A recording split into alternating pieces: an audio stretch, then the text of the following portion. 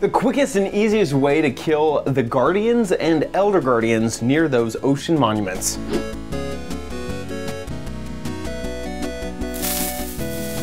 Hey guys, it's Chad. I'm starting up kind of a new series on specific mobs and how to eliminate them from your world. And we're starting off with the Guardian and the Elder Guardian. They're found, of course, around ocean monuments, and they can be a pain to deal with because they are a harmful mob that is also in water. So those things kind of don't mix all that great. Can't wait until the ocean, update aquatic, because maybe there'll be other harmful mobs in the oceans. But until then, this is really the only thing that can kill you other than the ocean itself. So no drowning in this episode. So let me jump into some of the techniques I use to kill Guardians and Elder Guardians. So here we are inside of Minecraft, and the first thing that we got to do before we kill a Guardian is obviously finding the area down here, the ocean monument. So we're going to be fighting some Guardians and then some Elder Guardians. Guardians are much simpler to kill. They're those guys right there, and the Elder Guardians are larger, and they have 80 hearts of health, so much more difficult. So once you've found your ocean monument, the next thing you're going to need to do is equip up. And I'm just going to use iron equipment for this episode. You could use well, there we go with the mining fatigue. You could use diamond, of course. Now I've gotten the max enchants on all this stuff. You don't need the max enchants, but some of the enchants that are going to be most useful to you are on your helmet, respiration, and aqua affinity. That will help you. Respiration will actually help you see underwater. So you can see if I put this right here in my slot and then place it on. There you go. You can see that there is quite a big difference between what you see with and what you see without respiration. And also you can see my what are those? Oxygen bubbles? Oxygen bubbles are going down a lot slower with respiration on. And then aqua affinity will allow me to, if I don't have mining fatigue, to mine just as good as I can on the land. Right now I can't mine really anything because of this mining fatigue on me. Next, just a chest plate, no special enchants there. Some pants, no special enchants there. But on your shoes, on your boots, you should have Depth Strider 3. So here I'm going to hold this in my hand as I go walking, and you can see it's very, very slow. It's a very, very slow process. But once I add my Depth Strider 3 boots on, so here we go, and you can see that I can move much, much faster. So those are the equipment that you're going to want. Next is you could just have your normal sword and bow, some food, and a shield. But after that, you're going to start wanting to worry about your potions. And there's 3 potions that I find very, very helpful. First is water breathing, which will mean that your oxygen bubbles will not go down at all while you're underwater. Next is speed 2, which will add to your movement speed with the Depth Strider. This will actually allow you to swim faster than the Guardian or the Elder Guardian, which is really, really nice. And then night vision to help out with seeing underwater. So let's go ahead and drink all of these. You can see that that oxygen bubble just popped right there.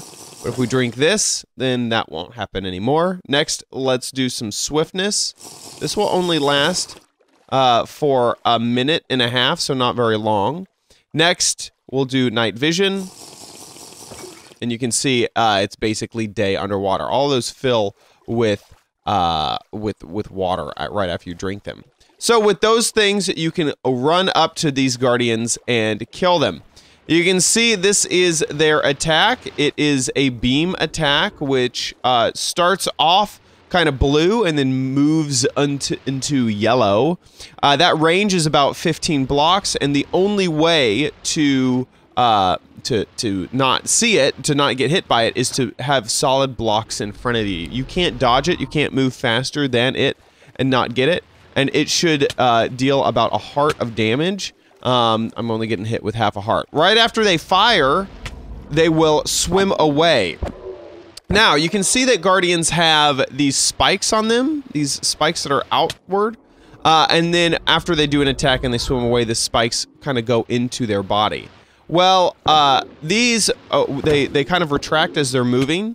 These spikes are actually, I didn't realize this, that's what denotes whether or not thorns is on these creatures. So they have that thorns protection. Whenever you attack one of these with the spikes out, you'll actually be getting, well, it's kind of a little bit difficult. See, also, this is another behavior, is they will start to swim away if they notice you nearby. But if you hit them with the thorns out of their body, then you too will be hit with thorns. Let's see if we can do this. There we go. So I hit him. Maybe someone hit me from behind. I can't quite tell. But you should be hit with thorns whenever their spikes are also out. Because they swim away, it makes melee a little bit difficult. And so you can hear, did you hear that? That was me getting hit with thorns. It does make swimming a little bit, or killing them a little bit difficult because of how quickly they move away. But it's not too difficult to get in there and attack them. So that is definitely the best way to kill Guardians, is to have all of that equipment. Try to hit them when their spikes are inside. And you should have a much better chance of not getting hit by thorns. And also with this speed, it allows me, well, I don't have the speed on right now. You can see that it allows me to really easily get up close to them, and I can swim actually faster than they can, which is quite nice. Get in there. I'm about ready to get hit.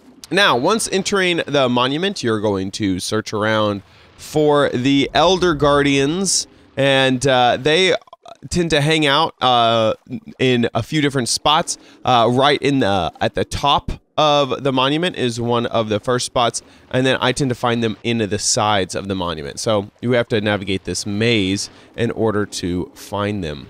Also, your shield can come in very, very, very handy. If they are locked on target, raising your shield will help to minimize that damage there. You can see that my hearts aren't moving at all whenever I'm getting hit by these rays of death. There we go. Here is one of these Elder Guardians just inside of this building here. Okay, I'm losing my speed here, but that's no big deal. So here are the Elder Guardians. They work just about the same as the other Guardians, and so not much is different here.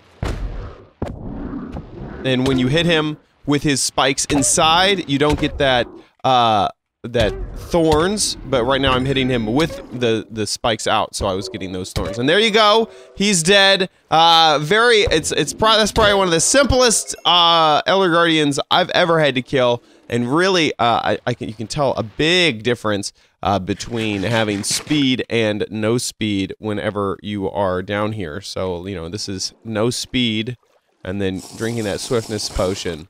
Oh my gosh, it just makes moving around so much easier. I hope that you found this episode useful and you can take this knowledge into your own gameplay. Thanks so much for watching. If you enjoyed it, please give this video a like, please leave a comment down below, and please subscribe or follow the channel wherever you may be. Thanks so much for watching, and I'll see you next time on OMGcraft. Bye!